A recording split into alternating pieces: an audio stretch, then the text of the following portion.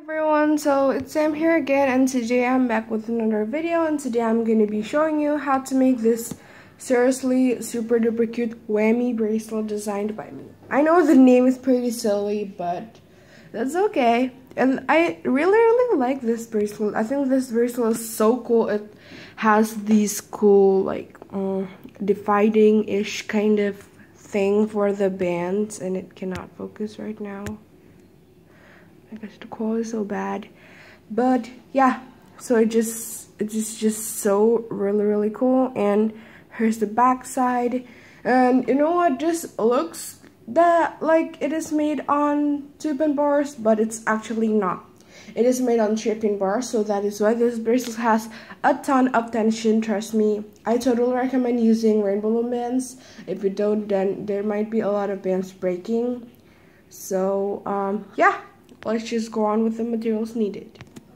So today you're going to be needing a loom, a hook, a C-clip or S-clip, and of course the bands. Today I'm going to be using all bands are from rainbowloom.com. So for the mother of pearl, I'm going to be using mother of pearl again, and for the inner color, which are the pink jelly, electric blue purple, and the yellow chameleon bands, I changed color already. I'm using mango and turquoise jelly. So first of all, you're going to be doing this super basic process, which is making a normal border on all of your pin bars. So easy, and once again, I totally recommend using limited edition bands if you have. I totally recommend using official rainbow Loom bands. I'm gonna do this side of the chain with you, and I'm gonna do the other one off camera. So I figured out, I actually realized I do videos really quick. So yeah. So once you're done, you're gonna close and close. Oops, stuck in my hand. Now you're going to go back to the bottom for loom, and you're going to grab the first color. I'm going to be using my turquoise jelly, and I'm going to go from this peg all the way to the other diagonal part. This band placement credits to my friend Shanna. So we actually played in Valia's house yesterday, and Shanna did came too. And like we have like a challenge, so Shannon will like figure out the band placement, and we will do the hooking ourselves. So yeah, so do the same thing to the other side. And I'm so sorry if I kind of go too fast in this video. I know I'm always going too fast in every video. So now we're gonna do the same thing.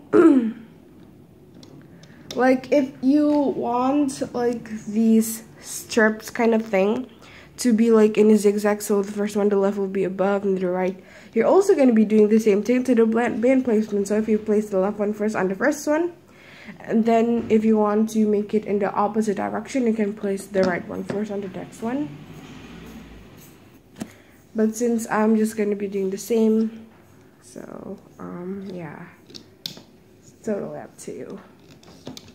Like people kind of like make variations of bracelets, so it will be smart enough to know. Yeah, I think so. This is just a process. It's really simple. This is actually the last layer of bands that you're gonna place, but the hooking part, it is kind of pretty confusing. Well, it's not that confusing, but for beginner loomers, don't worry, I'm gonna go kind of slow, I think. But so now I'm just gonna go off camera to save my memory. So once you're done, you're just gonna make a capping band on the last peg. Now turn your looms around, grab a hook, and go into capping band, and you're gonna loop this border bands outwards. So, and then now you're gonna go in the bands, and just ignore any bands that you can see, and you're gonna grab the very bottom border band, just loop it forwards, and do the same thing to the other side. But you're gonna stop here, you're not gonna be continuing upward, so make sure you look really carefully. Don't ever skip any process. So now you can see my top band is coming from this right side, so I'm gonna grab that one first. If yours is coming from the right side, then grab that one first. Oops, oh my goodness, this happens a lot. So you're gonna loop it to where it belongs, like that. Sorry, the camera is moving. And then do the same thing to the side, like that.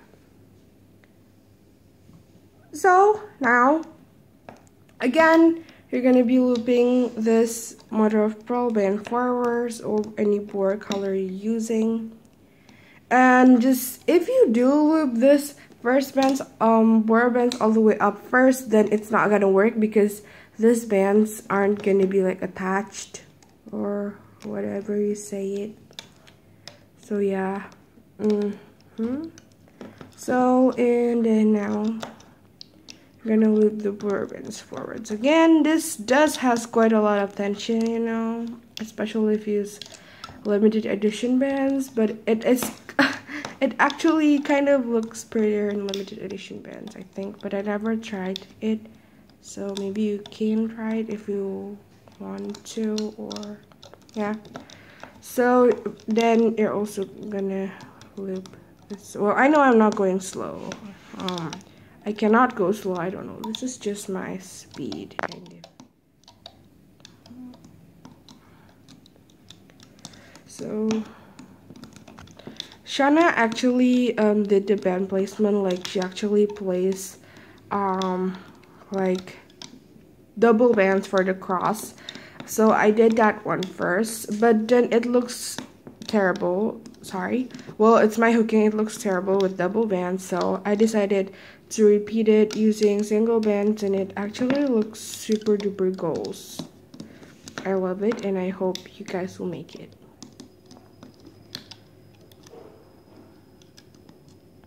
So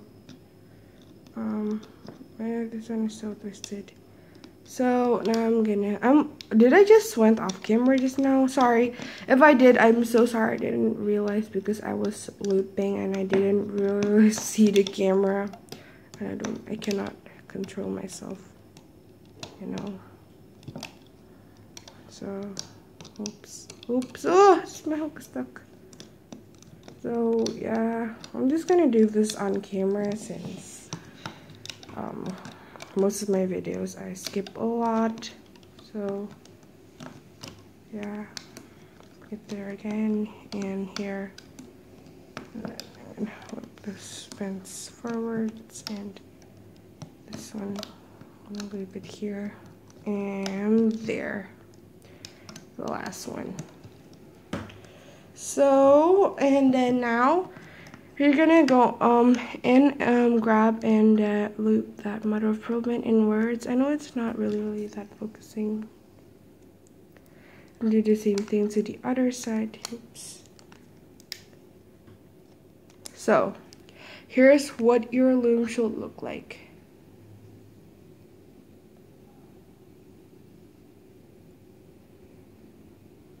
So, and then now I'm gonna grab my mother of pearl band and I'm gonna go inwards, and I'm gonna pull a mother of pearl band through, and then now I am gonna, oops, oh here it is, the C clip jumped, clip the bracelet, oopsie, and I'm so sorry for my real disgusting nails. So yeah, now I'm just gonna release it off my loom. There will be a lot of twisted bands, and I know that because, yeah. So yeah, here's what your bracelets will look like, and thank you all so much for watching. Make sure to post it on Instagram if you do make it, and I'll see you later. Bye!